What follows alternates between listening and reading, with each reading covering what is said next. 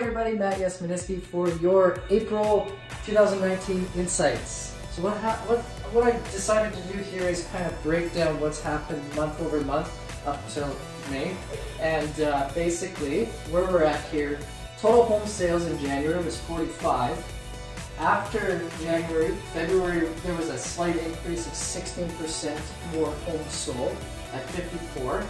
Then as you see, the curve of this graph continues to grow. 21% sale volume in March, an increase over February.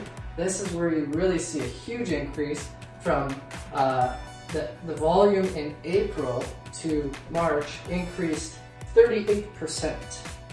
That's significant. All right, some last minute stats to take away for you are average sale price is $337,000. 80% of the sales right now in the market are between your $200,000 and $400,000, and we are at 44 days on market average.